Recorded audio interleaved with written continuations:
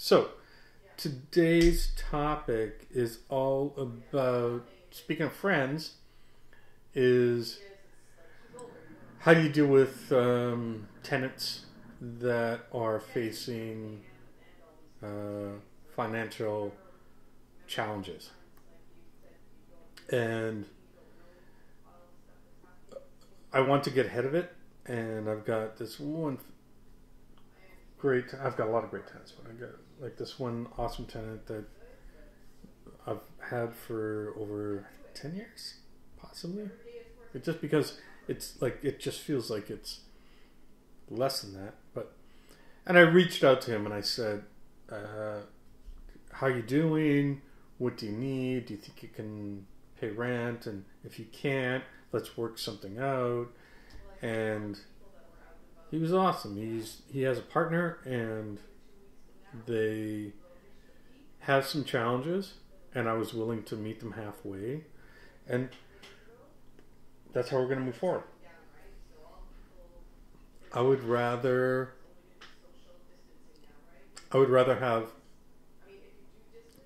less money right now from a trusted tenant than say I'm going to evict you. No, I'm not going to evict you. I'm going to work with you, and we're going to figure out a solution, and you're still going to be my great trusted tenant to move forward. So that's one of the things that we're doing right now. We don't have a lot of long-term tenants. We have a handful of them, and some of them are retired, and the income issue isn't a problem for them. They could still pay the rent, but it is a thing. And I would suggest for landlords, if you are in that position right now, it's easier to keep a great tenant and to not have the cash flow that you're used to than it is to evict a tenant and then try to find a new one. That was my mindset from the get-go of this whole thing. It's like, what am I going to do? Tell you to leave? Or am I going to try to find somebody else? No. Work with your tenants. They will work something out, and we will all sort this whole thing out. And don't try to squeeze every dollar out of a tenant. That's not the way to go. You're all in this together. Help them out. They will help you out, and you will be happier in the end. They will be happier in the end. They will want to work. They are probably very, very scared. They're going, okay, is my landlord going to throw me out? No. Let them know. Communicate. Talk to them. Say, here's what's going on. They may not be able to pay the whole rent, but they'll say, can I pay some of it? Yeah. If you can pay some of it, and then we'll bank the rest, and you can pay the rest later, and we can work out a payment plan. Do that. But don't just cut them off. Have a conversation. The conversation is where it's going to start, and it's going to help you figure out how you want to deal with the whole thing moving forward. Because we don't know how long this thing is going to go. So you need to control the conversation. Let them know that you're willing to work with them. And let them also know that there's options. Right now, a lot of folks are looking at the world like there is no options. Give them options. Tell them that you're here to help. Everybody wants help right now. Be that bigger person and offer help. What's the worst thing that's going to happen? You're, as a landlord, that you're down a couple of bucks. It's just your money going back into your own investment. Help some folks out, man. Like, yeah, don't be greedy. Like, just put it out there. We're already doing well. Don't take advantage of people. Help people. People want help right now. Because you know what? If you don't help them now, then down the road, you might need help. No medicine. No. And this is the thing that you have to give back. You have to have a little karma, dude. So give them some. Put a hand out. We're doing well. We're the owners. We're the landlords. Give some help. If you have big hands like I do, offer them. But you know what I'm saying. Anyway. That's my point of view on it. I mean, there's other landlords that are like, yeah, I want all my money and stuff like that. It's like,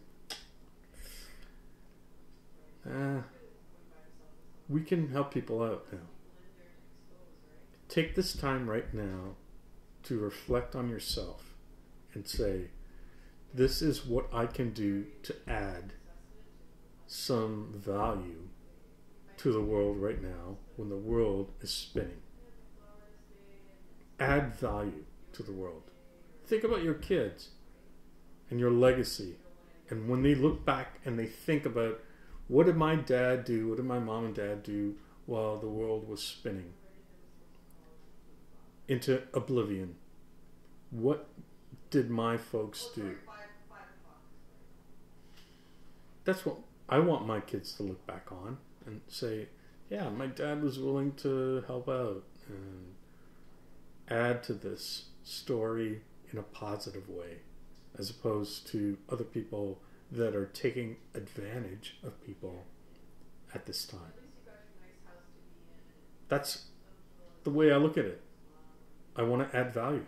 I always want to add value. I always want to add positive value. Because we have the power to do it. If you are a landlord right now, you can add positive value to the way things are going. It makes sense to me.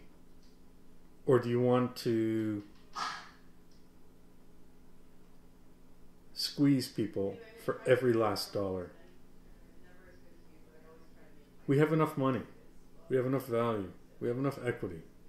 Help the world. Reach out. Help people.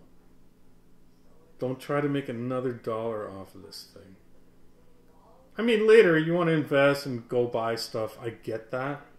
But right now, when people are desperate and they need help and they want a place to stay and they've lost their jobs, help people. Just help them. That's what the world needs right now. They just need help.